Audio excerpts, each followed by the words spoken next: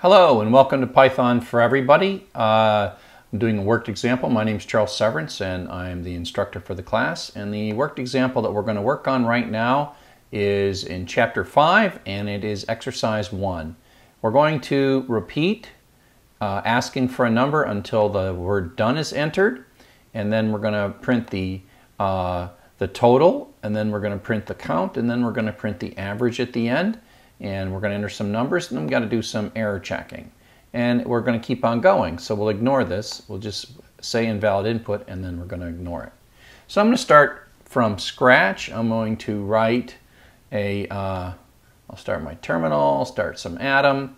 And so I've opened the py4e folder, and that's kind of cool because now I can do things like say new folder, and say I'd like an exercise 0501, and then go into exercise 0501 and say file, new file, and then say file, save as, and put it in exercise 0501, and then name the file ex0501.py. I'm going to start from scratch on this one instead of adapting another piece of code.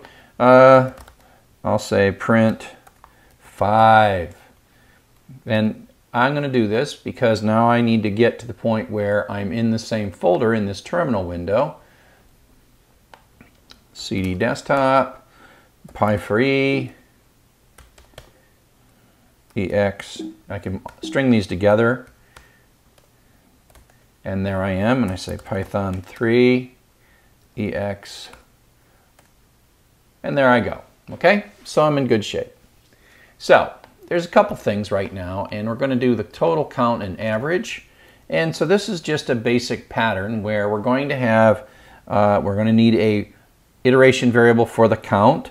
I'll call that num. We start that at 0. And then tot, and I'll start that at 0.0. So that's the running count and the running total. Now we need to write a loop. And I'm going to write this as an infinite loop, while true, with colon, and then I'll indent, and I'll prompt for a string.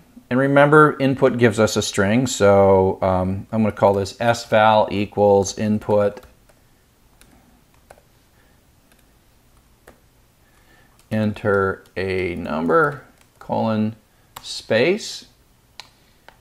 I'm going to deal with the try and accept later, but you can just kind of know that the floating point value that we're going to do is sometimes this little bit of code will fail. I'm just going to take the string value here, sval. This input returns us a string, and now I'm going to convert that to a float. I'm going to say print fval, so I can print that out. And then I'm going to do the num equals num plus 1, and tot equals tot plus fval.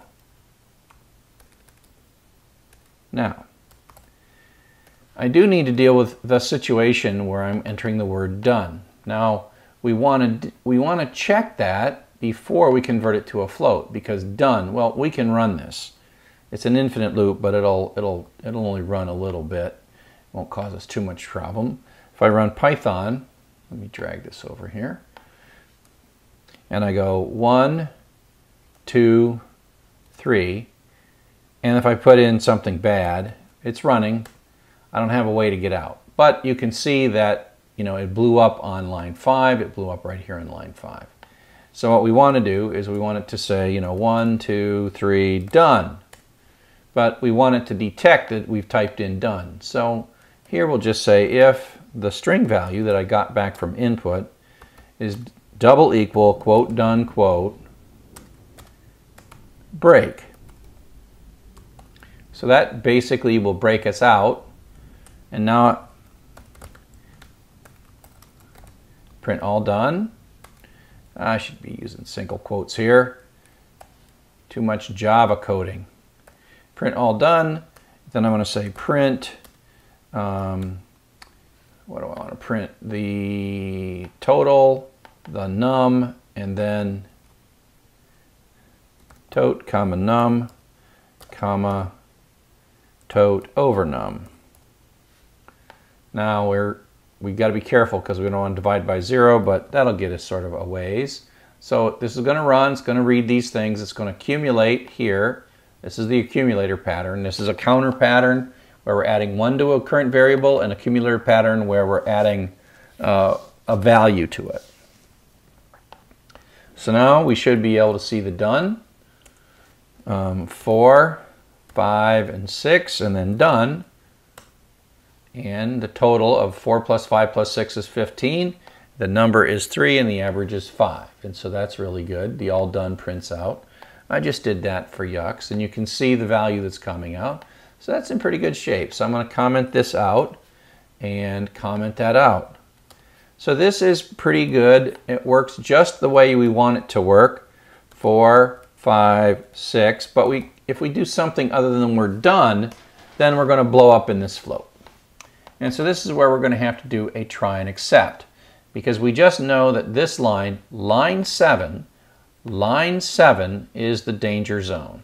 Okay, so what we're going to do is we're going to put a try in here, and then we're going to indent the part of code that seems strange, and then we're going to have some except code. And the first thing we have to do in the except code is print out the word invalid input. Come back. Print invalid input. Now, just like in an earlier example, we have to do something here to make sure it doesn't just keep on going, because fval doesn't work. We're not going to see the error message that would be the traceback here on line 9. We're going to run here, but we still don't want to add, because fval will be... so this is where we can use the continue. So in this code, we're using both the break to say, if I'm all done, break, and if I have a problem, I'll print a message out, and then I'll say continue. So the continue basically says go back up to the top. So that is how, when we see enter some bad data, we print an invalid input, and without adding anything new, you don't really see it here, without adding anything new, you go back up to the top and enter a second thing. So now, if everything is right, I should be able to type bad input. 4, 5, 6, bad input, done. And I have a total of 15, and 3 items, and the average is 5.0. So, there we go. That's what we're going to get, and that roughly achieves this same thing. And it's a combination of a loop with a exit mechanism. We have some sanity checking of our input, some making sure that we have some valid input, and we catch it, and we use continue to loop back up to run the next iteration of the loop. And we have an accumulator pattern, and then we can use the accumulated data to print what we want to print. So, I hope that this has been useful to you. Exercise 5.1 for Python for Everybody.